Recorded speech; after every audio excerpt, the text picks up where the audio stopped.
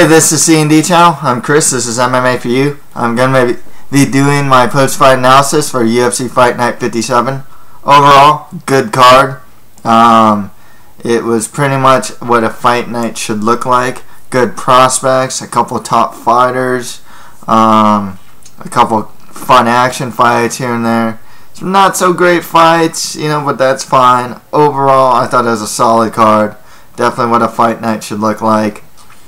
My picks, not too bad. Got 8 out of 12. The ones that I missed were Roger Narvaez versus Luke Barnett. Akbar Arreola versus Eve Edwards. Alexei Olenek versus Jared Rosholt. And Chico Camus versus Brad Pickett. Got all the other ones correct though. Bonuses, Frankie Edgar and Alexei Olenek got performance of the night bonuses, while Van Zant versus Curran got fight of the night bonuses. Not much to note in this card. I mean, some prospects look really good. There was some questionable judging with the James Vick fight. Just in a 30-27 scorecard there. Otherwise, it wasn't actually too bad. There was a scorecard for Brad Pickett, like 30-27, and then Chico Camus getting like 29-28. 2 scorecards, which is a bit odd because like that type of discrepancy, it's like one guy totally saw it for Pickett and another guy, like 2 other guys didn't, didn't even give it like 29, didn't even give Pickett a round. It's pretty interesting. Otherwise, nothing too egregious, to be honest with you, as far as judging goes. The finishes were good when they had some. Let's just get to the card. Frankie Edgar defeated Cub Swanson by submission in the 5th round. It was like a rear naked choke, but I think it was more of a crank / like jaw crush. I believe that from what I heard, Cub was saying, Cub said on FS1 that Frankie had landed a lot of elbows to his jaw, and his jaw was tired, quote unquote. And when Frankie sunk in to choke, Cub's mouth was open and he didn't want a broken jaw. I've been there before and I don't want that to happen again. So, yeah, I wouldn't say it's a rear naked choke. I know some are billing it as such. I think it was like more of a crank type move.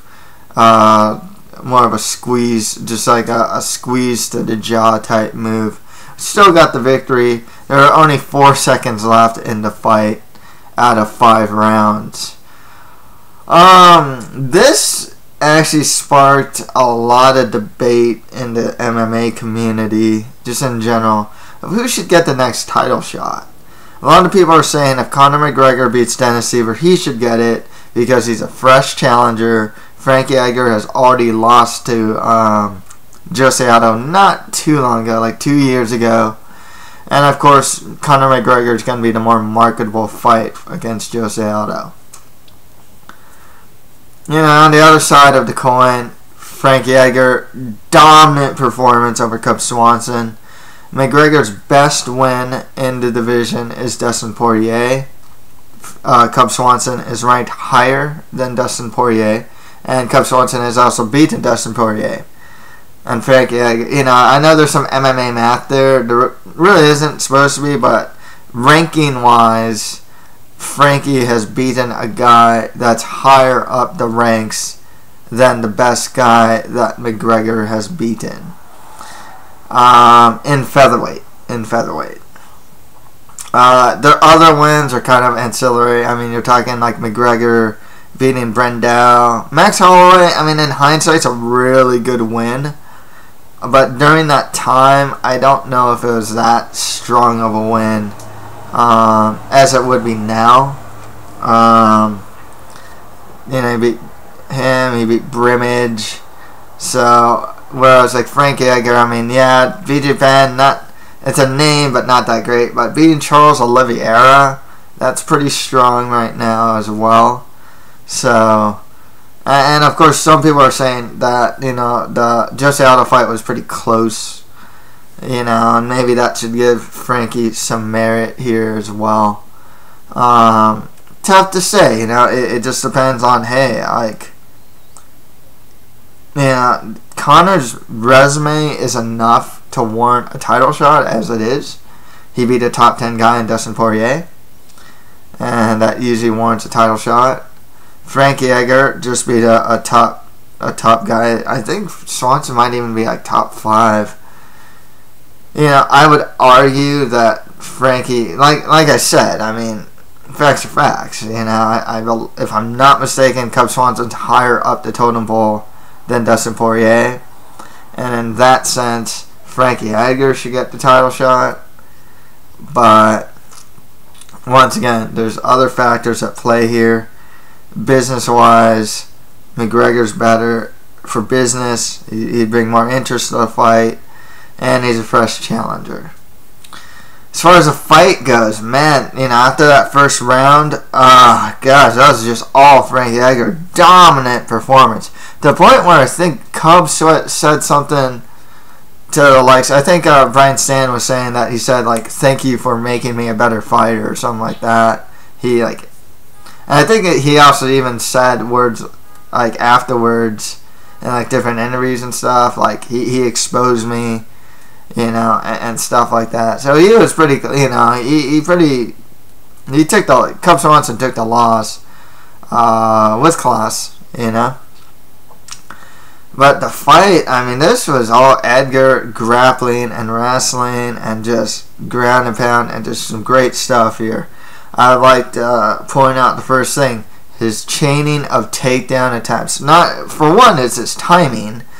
When Edgar missed one takedown, he'd go for a different type of takedown. One time he, like, missed a single, went for a trip, go for the double, he'll get the waist lock, you know, miss the double, go transition to the waist lock. I mean, just so many like transitions in the actual wrestling and just getting the fight to the ground. Once he was on top, I have never seen Frankie Edgar so heavy on top. I was actually on the broadcast, they were saying that he was just awarded his black belt. Some positions I like when he's on half guard, just having the is it the crossface? I think they call it the crossface. People have different terms for some of the moves, but when he had like a crossface, even with just one arm and had a free arm, and when he was on top in half guard, he could just pound him out. When the few times that Swanson managed to scramble, like, Edgar would take his back. I mean, you can definitely see he's not just a wrestler, you know. Like, you can like, I can see the positional awareness. He was already really good, you know, on the ground. Now he looks just fantastic. I mean, like I said, I never seen him look so heavy. He was on Swanson like glue, but not laying praying. He was either ground and pounding, or trying to pass the guard, or what.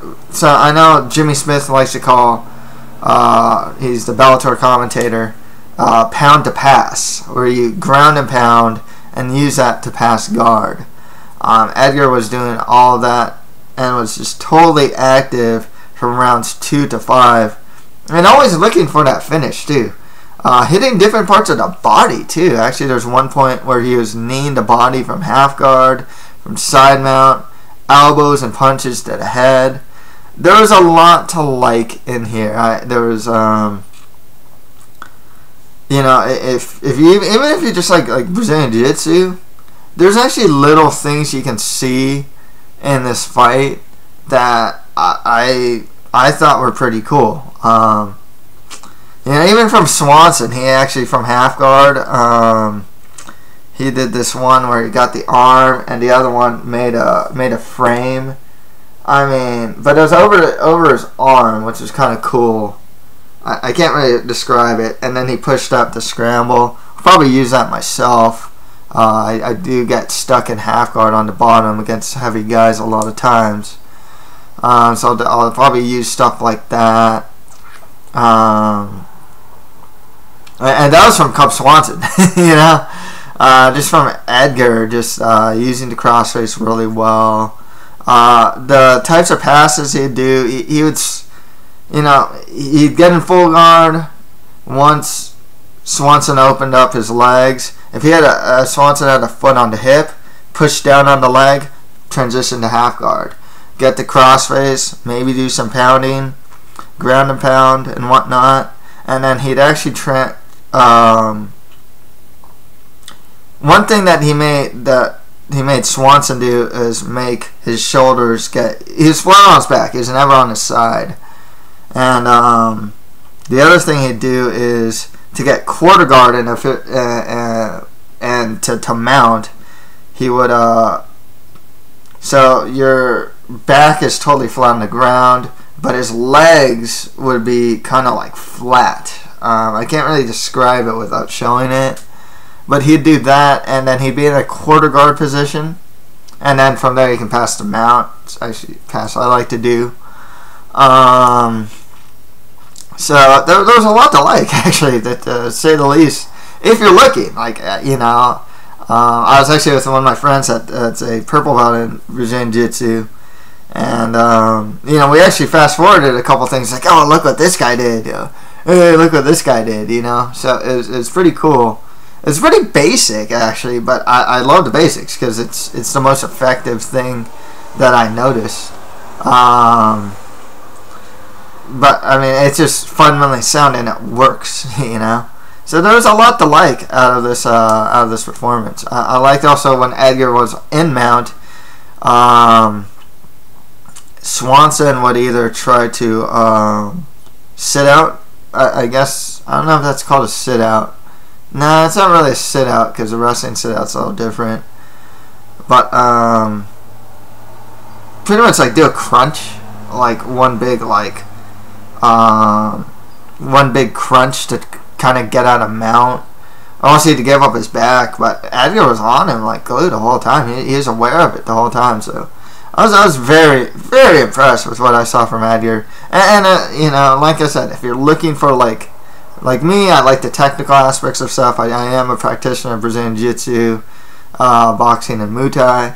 So seeing some little things that were going on the ground, I mean, it just looks like, oh, he's just in half guard. Oh, he's just pounding him out. Oh, he's just, you know, oh, okay, well, that just opened up for, you know, he opened his legs, therefore he's mounting him. Now, it's a little more intricate than that. I tried my best very badly to explain what he was doing, but there was a lot to like there, actually.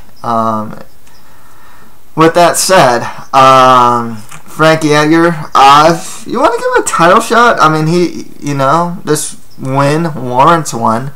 If not, I mean, a lot of people are thinking that Conor McGregor is probably going to get the next title shot. So, guys coming off a big win, Ricardo Lamas would probably be a really good fight against Frankie Edgar. If not him, I know Chad Mendes and Frankie Edgar, I mean, that fight's been planned a couple times, just never fell through. That's a really good fight too as well. With Cub Swanson, you know, I know they don't do losers and winners, but that's not usually the case if the guy who's losing comes off of a title fight. So if you want to do Swanson Mendes, that's another fight I think that's always been talked about but never actually happened. I think the more appropriate fight for Cub Swanson would be Dennis Bermudez. He's coming out the loss of Ricardo Lamas. Next fight after that, Edson Barboza defeated Bobby Green by unanimous decision. One of the big stories of this fight really is just on Green. One, he was actually talking about retirement. There's a lot of turbulence in his personal life right now. So, you know, a lot of stuff's going on outside the cage with the guy right now. As far as what happened in the cage, I mean, same in the Josh Thompson fight, just the amount of talking and taunting from Green was in my opinion, a bit off-putting. Barboza didn't really... I know they're saying, like, oh, he's doing that to get a reaction from the guy and whatnot. Barboza wasn't biting at all. I mean, this was one of the better performances from Edson Barboza. And they showed a little more growth here. They're actually talking about his trainers. I know he's out of Ricardo Almeida's gym, training under with Frankie Edgar. I think Marlon Moraes trains out of there as well. Talked about some of the coaches and stuff. I actually liked Barboza's movement here. He can be a bit flat-footed sometimes. I noticed a lot more movement here, which is interesting because when I was thinking about this fight, Bobby Green was actually, from what I've seen from his fights, is a guy that utilizes a lot of movement. So seeing Barboza, pretty much like do better with the footwork than Green was pretty surprising, actually. I was actually thinking Green would be the more lateral moving type of guy and utilizing his boxing with his movement. That wasn't the case. Bobby Green did show a really good chin. He got dropped or wobbled or dropped, I forgot, by a really big punch, I believe in the second, and then took a pretty much flush spinning heel kick. It kind of hit the back of the head here, so I kind of wonder if it actually hit just like the foot here, like, or more towards like straight at the chin, if it wouldn't have just knocked him out. I wonder if it just got more of like the leg, which is still really strong. Don't get me wrong. But nonetheless, he took it. Bobby Green just took it and took a lot of what Barboza had to offer. He actually showed Barboza was hitting some good power strikes on Green. But yeah, this was actually just one of the better performances from Barboza. Bobby Green briefly got that, he caught a kick, took down Barboza. Barboza like throws an out kick and just scrambles to his feet. Which goes to show, even if he's hard to take down as it is, and even if you take him down, he's hard to keep down. Still showed the kicking game. That's trademark of his style. But he was also doing a couple slip counters as well. So with his hands. So I kind of liked what I saw. They're small improvements, but they're improvements nonetheless. I liked more of the movement. I think that's a much bigger improvement than I saw out of Barboza, and so I really liked what I saw from him in this fight. I think Barboza should get the winner of Masvidal versus Park or Al Iaquinta next. Bobby Green, if he decides to keep fighting, the loser of Masvidal versus Park or Ross Pearson next. Next fight after that, Chico Camus defeated Brad Pickett by split decision. Camus was doing something of a like a Dominic Cruz style, hands down, lots of movement. Didn't really work very well, I gotta say.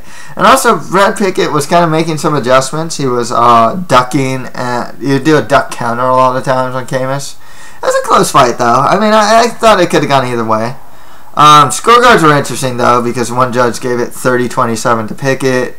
And then Chico Camus, the other two judges, gave him 29-28.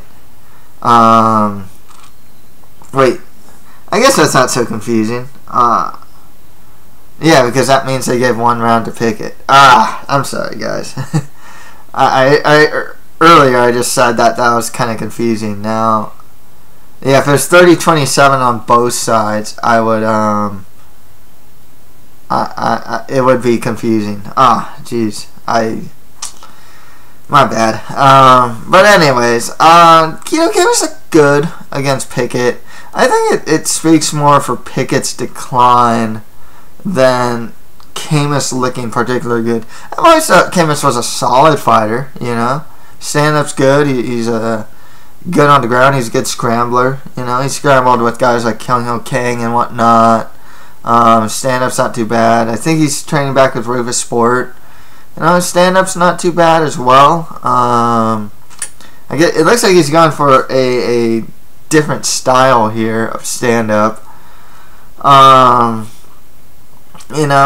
So it was a good performance against a solid enough opponent. Brad Pickett's got like 2 losses in a row now. He needs to get a win.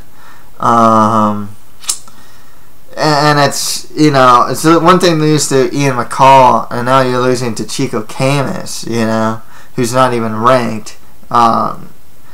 He at this point, they should probably just give Pickett some lower to mid-tier guys. Same with Camus, to be perfectly honest with you. I mean, this was a good win, but I think it was really close. I can't really say too much about where Camus is at. He looks like a mid-level guy right now. And they should probably just give him more mid-level fighters at this point. Next fight after that, Alexei Olenek defeated Jared Rosholt by knockout in the first round. Devastating knockout, and very surprising too. I thought, some fights here were kind of locks. Duhu Choi versus Juan, it's Puig. I think it's Puig, right? Something like that. I thought that was kind of a lock. Benavides versus Ortiz, I figured was a lock. And if there was a third fight that was a lock, I thought it would have been this one, to be perfectly honest with you. I thought Rosholt would just utilize his wrestling game, neutralize Olenek a lot of, get the ride position when he can, and get a, grinding victory like he normally does. It's kind of surprising, in a sense, because Rosholt was doing very well early. He actually got a clinch, and he started to, uppercut, and I can get a couple of knees and whatnot against the cage. It really goes to show that Rosholt's striking needs a lot of work. I mean, Derek Lewis managed to knock him out too. He leaves a lot of openings in his stand-up. He's not very quick there. He's very quick in his wrestling and whatnot, and transitions in the grappling department, but he's not a quick striker at all. I mean, he obviously doesn't look the part, but if you compare his wrestling to his striking, it's he's quick at wrestling. He's not, for his size, he's not quick at striking. I mean, some guys just don't pick it up very well, too, so granted that much as well. But yeah, they're heavyweights. I mean, they both, heavyweights hit hard. Rosholt was just knocked out cold. Follow up hammer fist, and Olenek got the victory there. At Olenek's age, though, it's one of those things where he's pretty much, I mean, he's 38. He's even fought at light heavyweight at times. So, I don't make much exaggerations for what he is. He's something of a really good gatekeeper for heavyweight. He can beat the Jared Rocholts, the Alexander Hamilton, or is it Alexander Hamilton? Is that his name? I know it's Hamilton. UFC newcomers and prospects. He's a good test for those type of guys. He's been around the game for a long time. He's been there with a lot of fighters. So with that said, I mean, if you want to give him someone kind of high out there, you go Olenek versus Rothwell.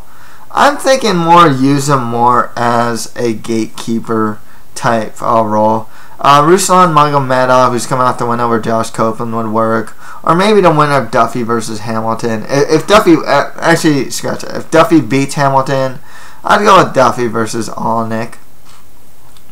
With Rosholt, he can get the loser of Duffy versus Hamilton. Or he can get Josh Copeland.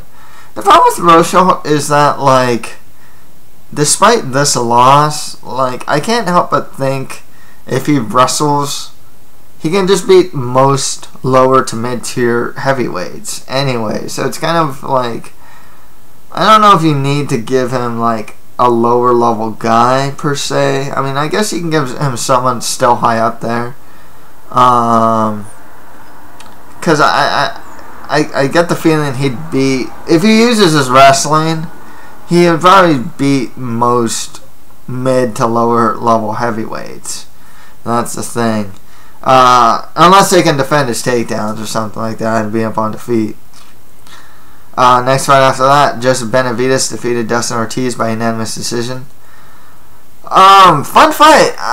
This was actually I know that Van Zandt versus Curran got Fight of the Night, and that was a really fun fight, especially that first round. But I kind of felt that Benavidez versus Ortiz was a better fight. And there's just a little more higher level stuff going on here, and also is active the whole time. It's a little more back and forth. Like, Ortiz was always in the fight, you know, at the very least. But Benavidez was just a better wrestler, better scrambler, better striker. Ortiz ate a lot of what Benavidez thrown at him. One thing that me and my friends were observing with Benavidez, especially when he'd flurry a lot of times, is that when he threw a punch, a lot of times, he would kind of hit with this, you know. He wouldn't like hit with the knuckle. Like, sometimes he'd kind of like paw. So that was really interesting. I wonder if that's something that he can fix, because I wonder if that would actually have made a difference. And if you watch closely, you can actually see that a lot. He kind of does this like pause type of this pine style punching during some of his flurries, instead of really hit with the knuckles. So, but nonetheless, I mean, he's beating up Ortiz a lot. So, and I kind of just was better everywhere that Ortiz was good at. But Ortiz was hung tough. The guy's got a really good chin. He's always pushing forward. He's a tough out for just any flyweight, really. Definitely one of those type of guys that a new prospect might want to avoid. But both of these guys are actually kind of like that. Nonetheless, I think Benavidez versus Dodson would make sense. Get the winner of that, Demetrius Johnson. I don't know when Ali Bagaitunov is coming back, but he'd be another good fight for Benavidez as well. Just guys who have already fought the champion would be really good. Like, don't get Benavidez like Horiguchi or like, you know, maybe not even like don't give him like Formiga. Oh, Formiga already lost him. You know, guys like that. So Ortiz, give him something like a Makovsky or something like that. You know, there's so good fights for him. Yeah, I think Makovsky's already fighting someone. I just totally forgot who. That's some people that are kind of up there. You know, give that to Ortiz, or you know. You can even go with like either one of these guys can fight like Wilson Hayes or something like that. He's coming out to win over Scott Jorgensen. That'd be fine as well. Next fight after that, Matt Wiman defeated Isaac Valleyflag by unanimous decision. Valleyflag's biggest problem was really working in Wyman's wheelhouse. You know, I mean, the parts that Valleyflag would lose was when he would go for his own takedowns, get his back taken like almost every time. You know, when Wyman would hit the switch or something like that, and you know, get his back taken. There was the fight. I remember this fight being very much an inside fight. Lots of elbows were utilized, but it really was the grappling of Matt Wiman that made the difference of this fight. It's a good return for him. Isaac Valleyflag's a tough out. And he's a guy that's always going to be in her face for the whole 15 minutes. He's got a really good chin. On a technical level, he's not very good. Quite honestly, he's very much kind of a brawler, dirty boxing type. Not a great wrestler, not great on the ground or anything like that. He makes the most of what he has. The problem is he's on like this really big losing streak now, so he should probably get cut from the UFC at this point. Wyman though, just more mid to lower tier guys of the division for him. You know, he's always in good fights and whatnot. So yeah, it's more lower to mid tier guys of the division for him. Got on the FS1 prelims. Ruslan Magomedov defeated Josh Copeland by unanimous decision. There's not much to say. You know, Copeland was kind of. He seemed very raw, whereas like I think he had a moment in like the second or third, but otherwise Magomedov has a lot more diversity in his striking, especially his lead left kick is just really strong. It's hard to take down as well, and yeah, you know, he throws in combination. I think what Brian Stan was saying, that's a big problem with Magomedov, is he gets kind of complacent to the point where he just wants a counter strike, doesn't really take the lead. But otherwise, there's a lot to like out of Magomedov. He's still young, especially for heavyweight. I mean, he's not mid-20s. He's like, I think he's like 28, which is, for heavyweight, I mean, you can be a prospect at like your mid-30s. It's just the way it works. You know, he strikes in combination, strikes technically well, and has a good. But these guys actually have some decent cardio for heavyweight. I mean, they weren't like totally gassed out by the third round or anything like that. So yeah, I really like what I see out of Magomedov. I think he should get Olenek or the winner of Duffy versus Hamilton next. Copeland, just more lower to mid tier guys of the division. There's some promise for him. You know, he trains out of grudge. He's a good boxer, you know, good dirty boxer when he. Gotta wonder if he can actually make the cut to 205, if that's possible. If not, you know, there's good fights for him at heavyweight, nonetheless. Next fight after that, Roger Narvaez defeated Luke Barnett by split decision. I liked what I saw out of Narvaez here. The things I've seen from Narvaez really is takedown and ground and pound. Actually, in the third round, he showed some really good ground and pound on Barnett. But he was showing some better striking in this fight. He's big for the weight class, too. Barnett's 6'6", and I think Narvaez is like 6'3" or something like that.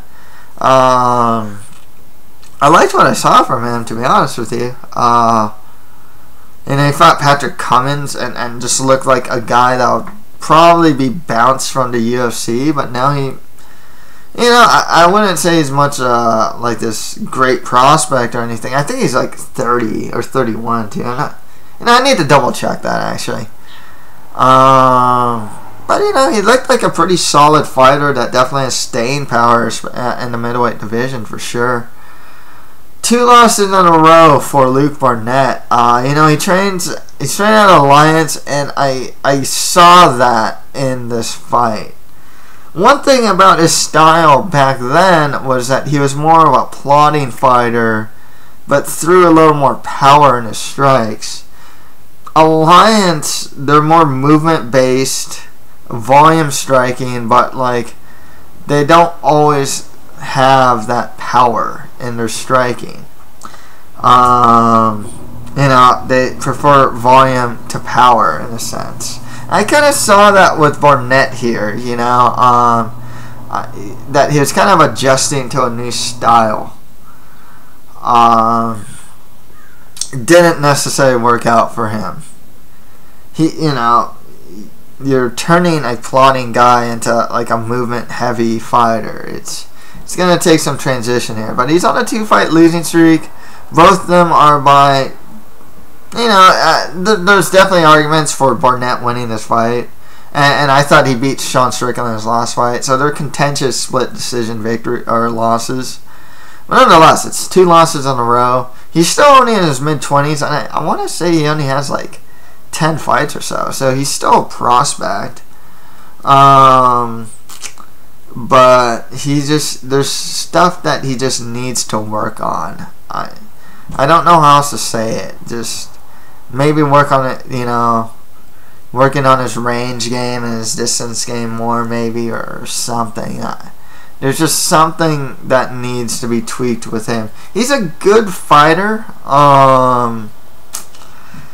but there's something that's just missing, that's stopping him from getting to like that next level, and consistent victories in the UFC middleweight division. Both these guys should just get more lower to mid 2 guys of the division. Next fight after that, James Vick defeated Nick Hein by unanimous decision. Well, James Vick did not deserve that 30-27. 29-28 is fine. I thought this fight could have gone either way. Personally, I had it for Hein, rounds 1 and 3, but I can see the argument for James Vick, rounds 2 and 3. Hein, for sure, in round 1. I mean, the guy dropped Vick twice, so I don't understand how Vick can get a 30-27. Vick's really tall for the weight class. He's a real resilient guy. Still a guy that gets hit really clean. You know, you can definitely see that he's still very raw in MMA. But he's really tricky too, especially with his height and with his durability. His boxing's not too bad. Or sometimes he'd strike and angle out really well at times, you know. But yeah, you know, the thing with Vick is he's just that guy that keeps surprising you, because he's not always the most technical guy, but he's a very tricky fighter. I don't know how else to say it. For both these guys, it's more lower to mid 2 guys of the division, really. With Nick Hein, I don't know if he's planning to go to featherweight after this. I'm kind of curious if he's planning a featherweight run. Hein, you know, is striking. His cardio looked a lot better than his last fight. He's got that judo, which he didn't really get to use on Vick, and he does hit pretty hard. I couldn't really call him much of a prospect, but he's a solid fighter nonetheless. Next fight after that, Akbar Ariola defeated Eve Edwards by armbar in the first round. This was sad, man. This was real sad. Picked Eve Edwards to win. Big fan of him, but I think he should retire. Personally, I mean, it's not up to me, obviously. Only Eve Edwards should know when or when not to retire. But when you're losing to the likes of, I mean, he can still fight in the regional scene. It's obvious he can't fight on the UFC level anymore. I mean, Akbar Ariola is not that great of a fighter, to be perfectly honest with you. Strike's kind of funny. He's good on the ground. Got that really good uppercut on Eve Edwards, you know.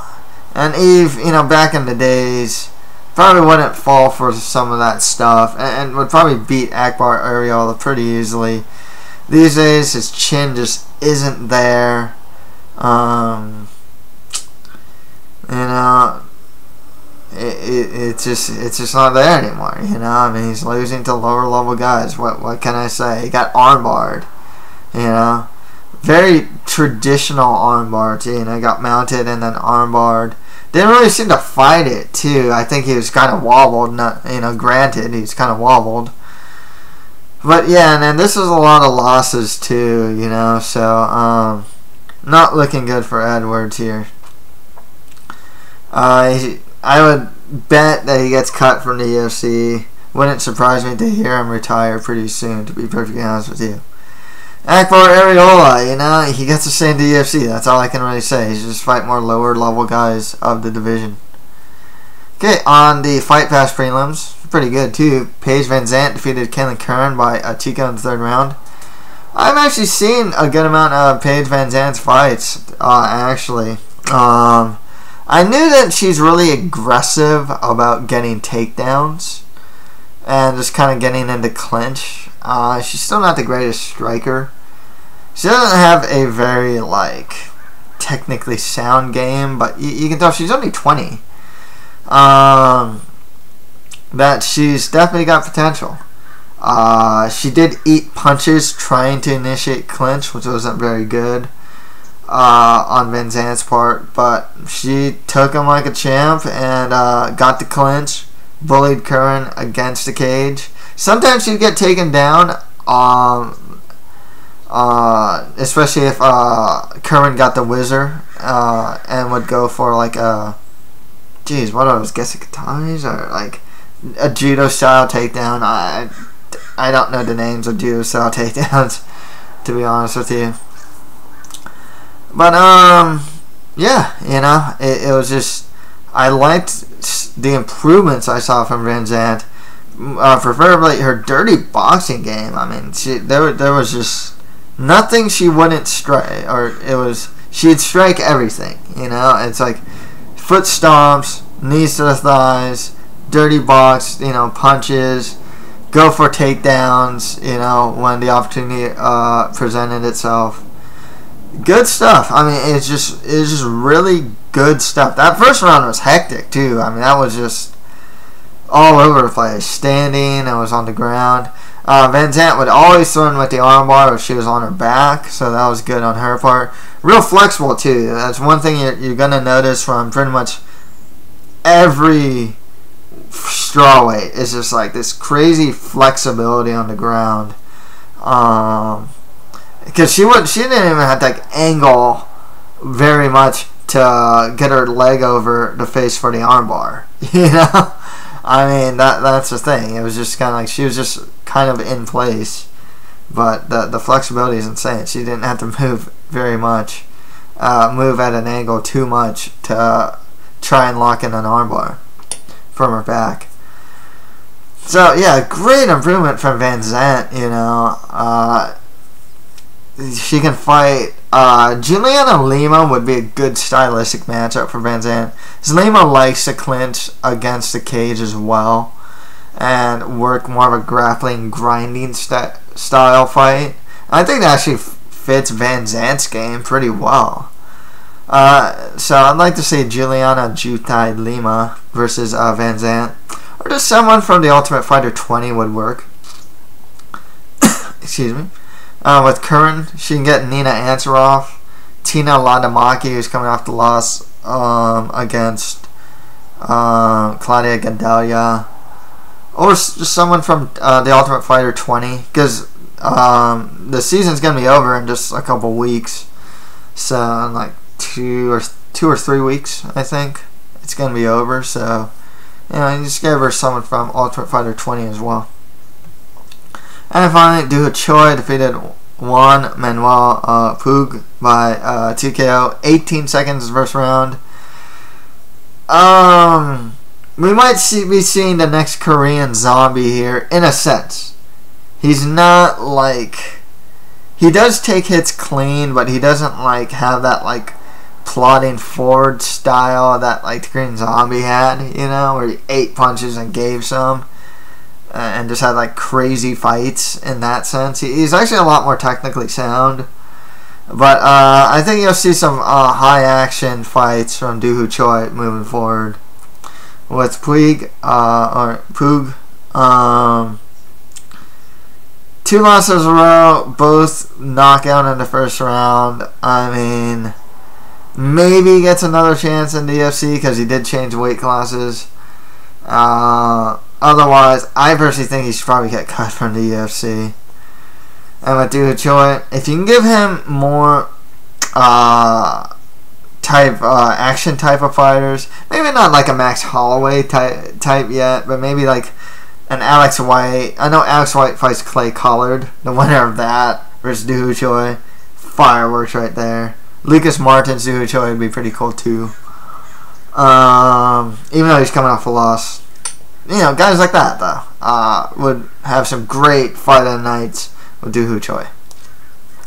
So that's it for my post-fight analysis for UFC Fight Night 57. If you have any comments, just leave them below. And that's it for MMA for You. Thank you guys very much.